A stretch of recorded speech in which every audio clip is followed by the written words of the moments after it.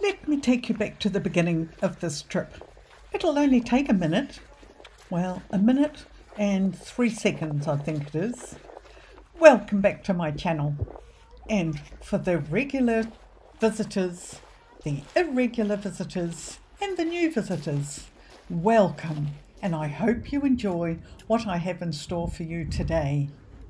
I'm taking you inside the castle just to show you what a beautiful piece of architecture and style this is.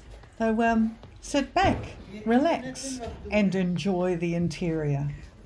After a rather adventuresome climb, we were welcomed by a guide, and he pointed us in the right direction so that we could get some of the best views and the most interesting sights.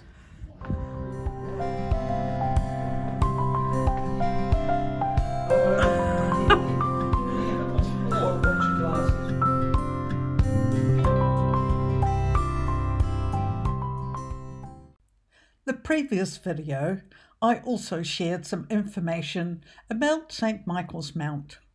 Here, some fresh information. But before I burble on and on, just have a look at the interior of this beautiful castle. Many antiquities comprising plate, armour, paintings and furniture are preserved at the castle. Hello.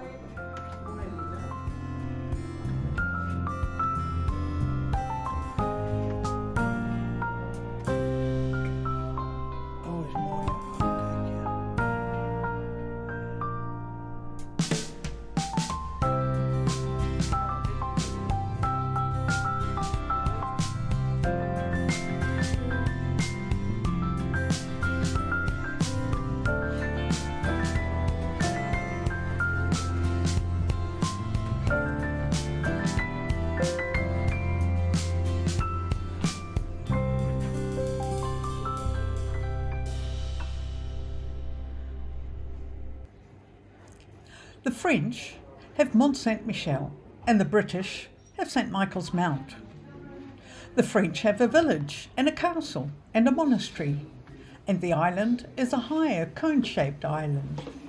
Today there is a permanent road access.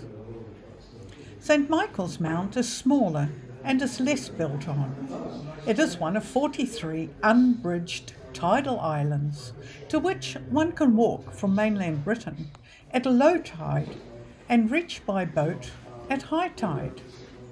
Its Cornish language name, literally, the grey rock in a wood, may represent a folk memory of a time before Mounts Bay was flooded, indicating a description of a mount set in woodland.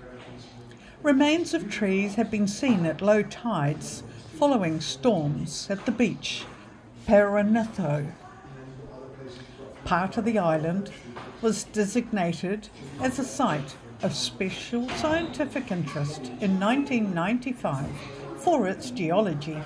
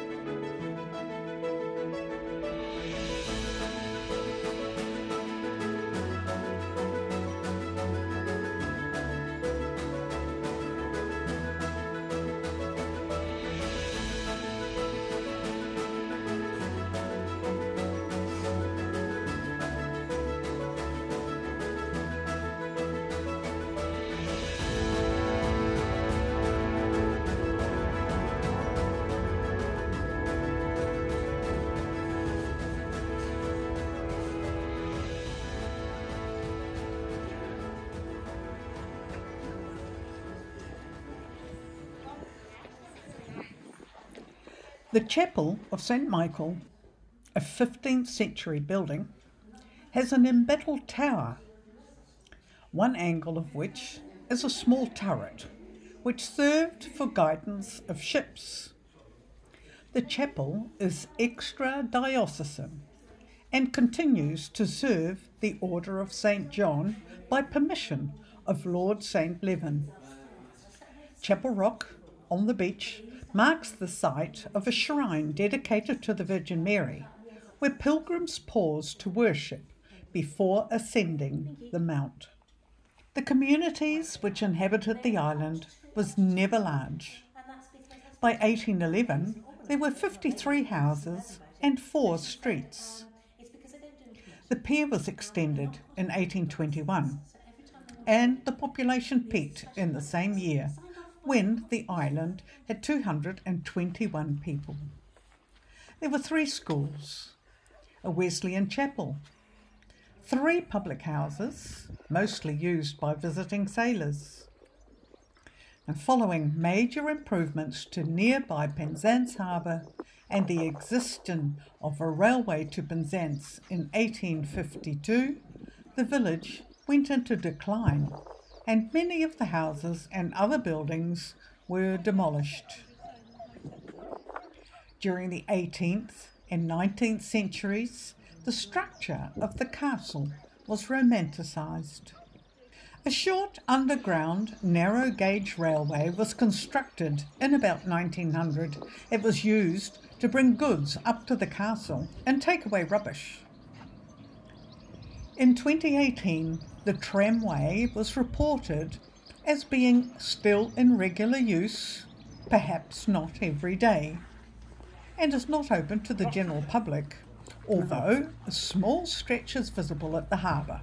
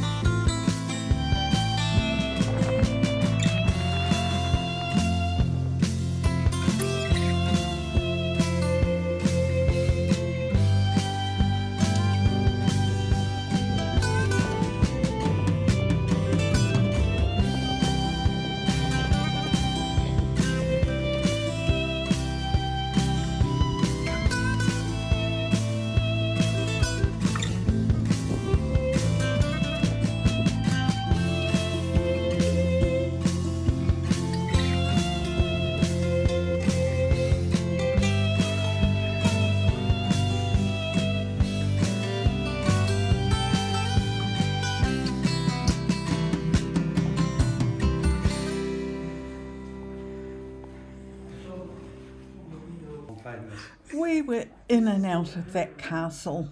Everywhere there was a door, and sometimes the rooms were just a wee bit busy with people, so we just decided to hop outside. Anyway, we asked about the twigs of herbs on the chairs, and it was to discourage people to sit on the furniture. I thought that was rather lovely. So much friendlier than one of those printed, computer printed notes saying please don't sit on the furniture. Very subtle this was.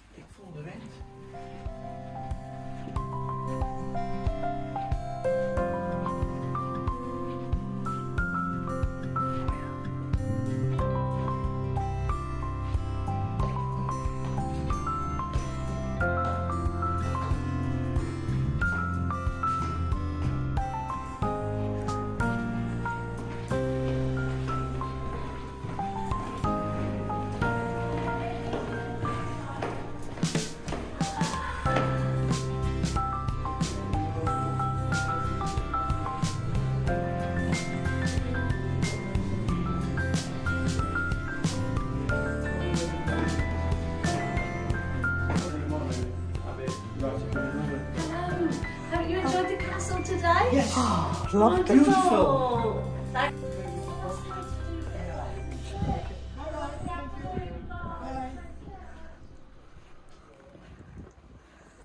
In 1954, Francis Cecil St Alban, 3rd Baron of St Leven, gave most of St Michael's Mount to the National Trust, together with a large endowment fund.